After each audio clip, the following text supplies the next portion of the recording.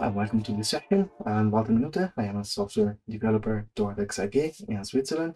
And in this session, I'm going to talk about how we use containers on IoT devices and also how we are trying or managing to convince old school embedded developers that containers can be used to run application on this kind of devices. So the idea is to take a device that it's more or less powerful than a server or a PC, but still use Docker to run a containerized application on it. So let's start by defining what we mean with small.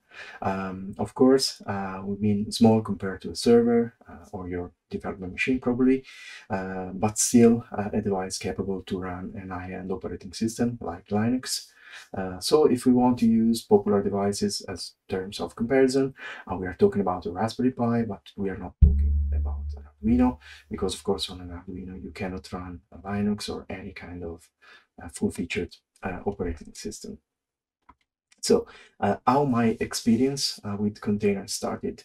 It was in a typical coffee machine chat with Brandon, our current CTO. At that time, Brandon was working on innovation, and he started mentioning containers as a way to run application on our devices. And I say, okay, well, what are you saying? I mean, this kind of things is for the cloud and for servers. But at the end, he managed to convince me to learn something more about that and maybe do some experiments. And I mean, starting thinking about it, at the end, we're running Linux that it's coming from Unix that was designed for mainframes. So maybe this kind of technology can also be adapted to an embedded or IoT scenario.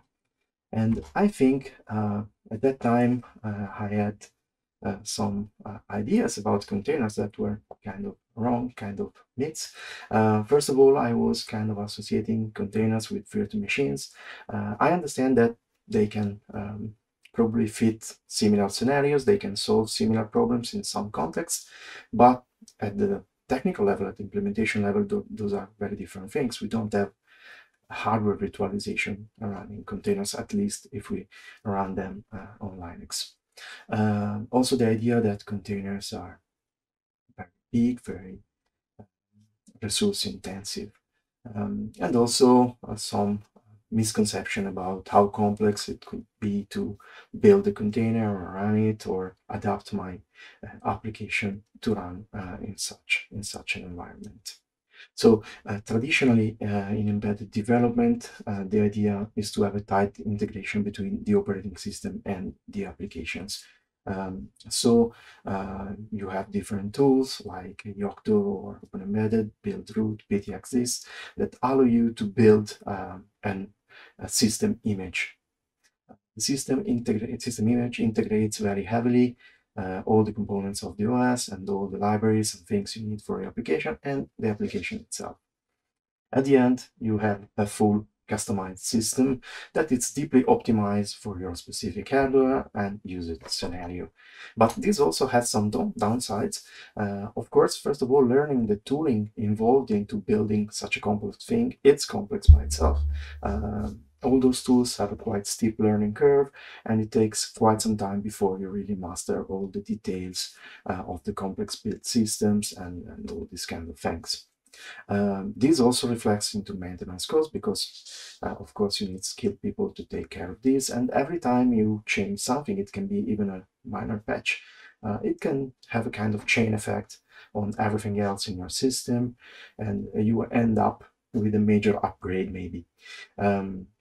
This leads to slow and big releases because you release everything at the same time, and also means that many times people needs to focus on the operating system and not on the application.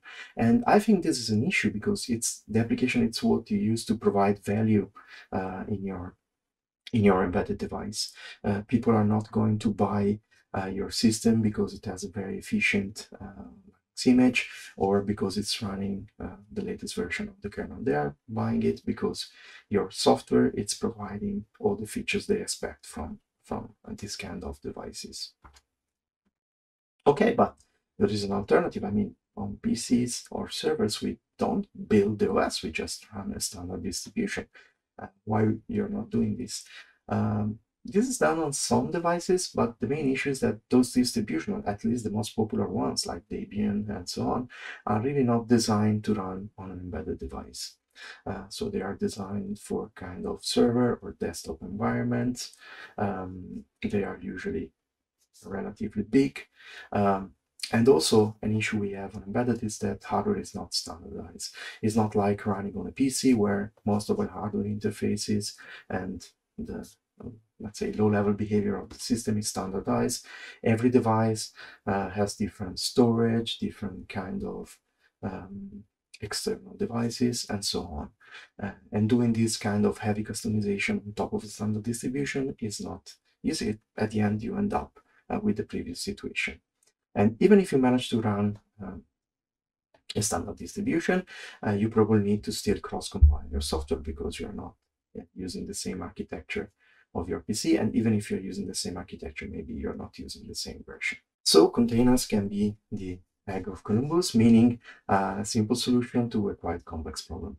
We can have still a small and efficient and very well adapted to the hardware system. And this system is then able to run containers. And so to develop our application, we can use high-end framework and all the kind of goodies you are used to use as a high-end developer. We can mix the low-end OS, embedded OS, and the container platform to run the applications. But of course, this is also not coming without challenges. We are still talking about devices with limited resources. So we measure memory and storage maybe in megabytes, not in gigabytes or terabytes. We probably need to adapt our solution to this context. We will probably also need to accept some hardware. The power of IoT and embedded devices is coming from the integration between hardware and software. So your software is going to need some sensor to acquire data from the environment or actuators to perform some operation on the external environment to implement its function. And this is usually something you don't do from a container. And as an embedded developer, I've been used to this kind of heavy integration of all the different components. Moving to the container model probably also requires a bit of a change of mindset, thinking about more about the system rather than a single monolithic thing. And this also changes the way you can design your solution and your software at the end. To show how this can be implemented on a embedded device, I created a small demo. It's called Broccolinator.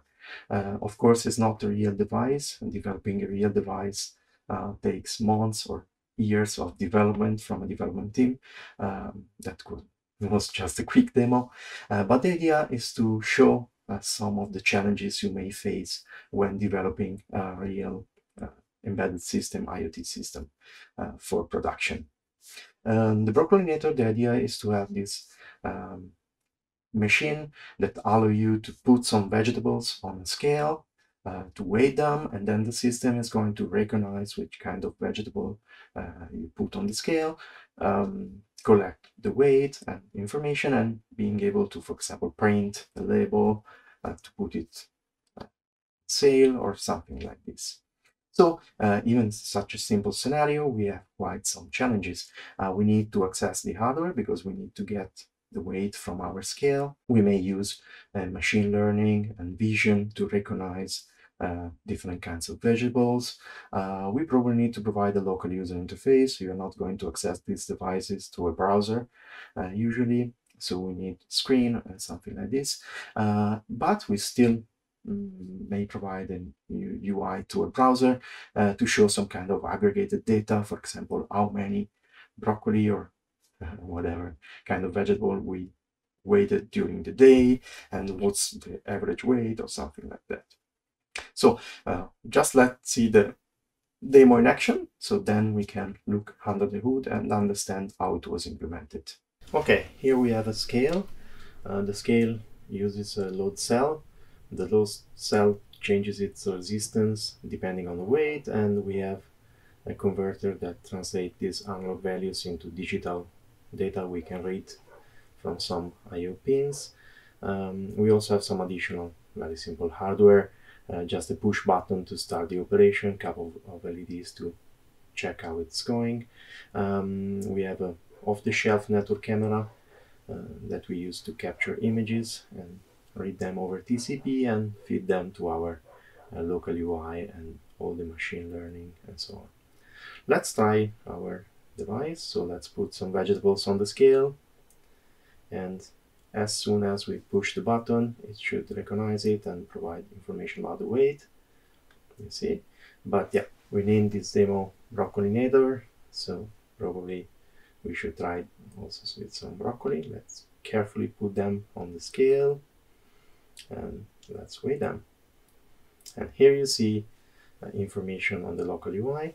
Of course, information is also stored into the InfluxDB database that then is used to populate the chronograph dashboards. So here we can see average weight of our vegetables and so on. So now let's look at how this has been implemented on the software side. Here in this diagram, you can see the architecture of our Broccolinator. You can see in green something I developed from scratch or reusing at least some runtimes. And the other blocks are components I just used as they are. And this is definitely one of the advantages of using containers. You can take an existing, let's say, piece of software and run it as it is on your system to provide some specific services. Let's start from the top. We have the software, of course. It's been implemented using native code. It's just C++. It's quite simple.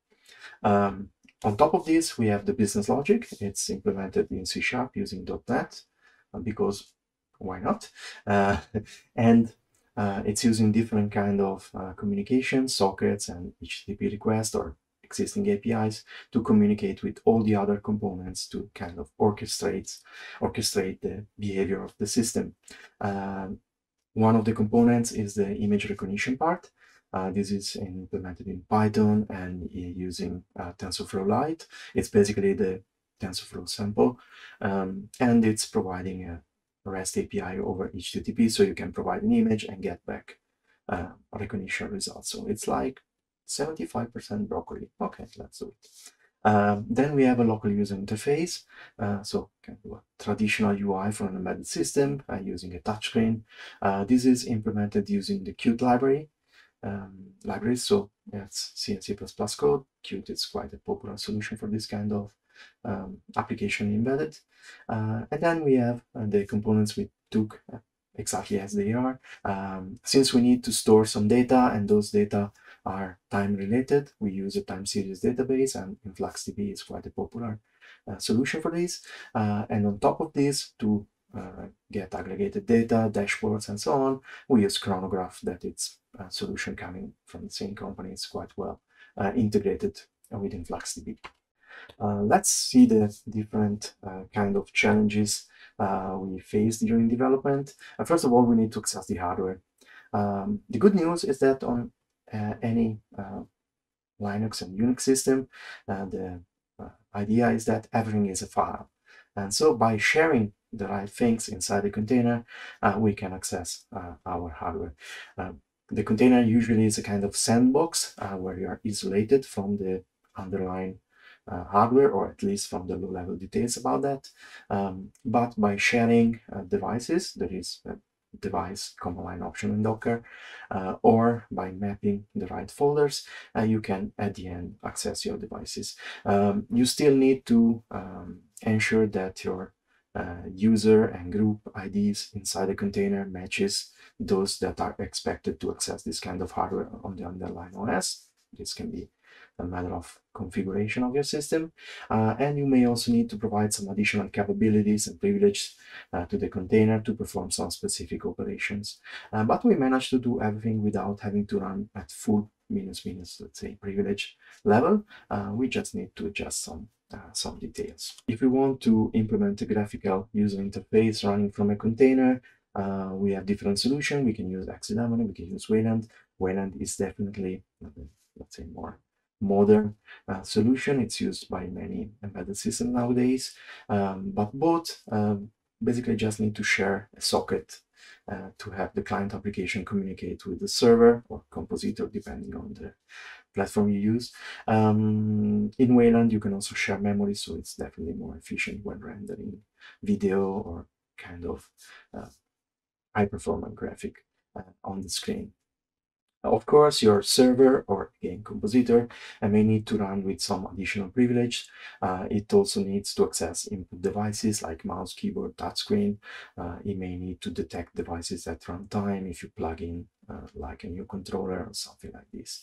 And an important topic is accessing the GPU, because if you want to accelerate your UI, graphical UI using a GPU, you need to access it both from the compositor and from the client, because GPU implementation is mostly in user mode. So this gets, let's say, into your container. Details of how you can do this, which kind of devices you need to share, change depending on the hardware architecture you are using. But usually it's really just a matter of figuring out which devices you need to share in the compositor and in the client, and which privileges you need to enable. We are still running on a hardware architecture that is different from the one we are using for development. So if we are talking about native code, we need to cross-compile it. We use emulation when building our containers, and whether we use it explicitly or we use like features like buildx or specifying minus platform on the command line. Using emulation, it's good if you need to perform some, let's say, not computationally heavy operations like downloading packages, installing them, changing configuration file.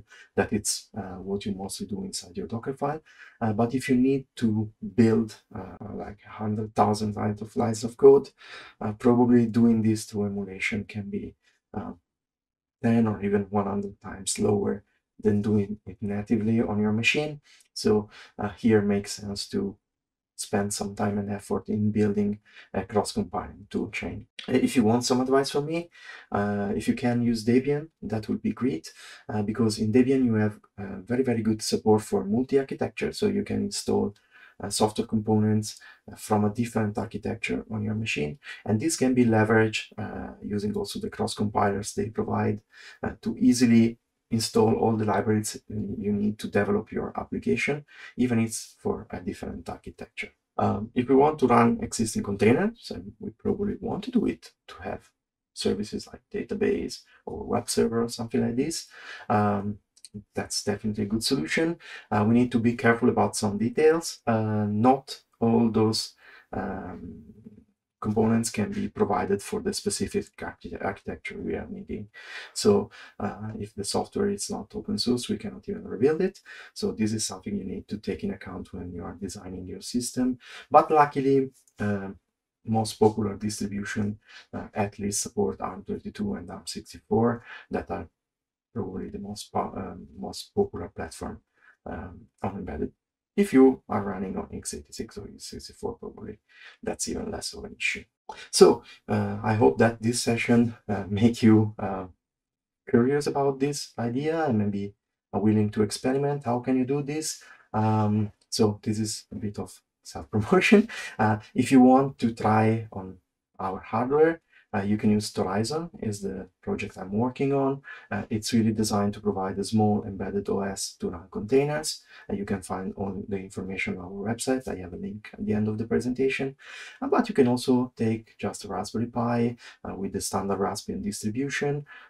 It's quite easy to install Docker on it, so you can also experiment in this way.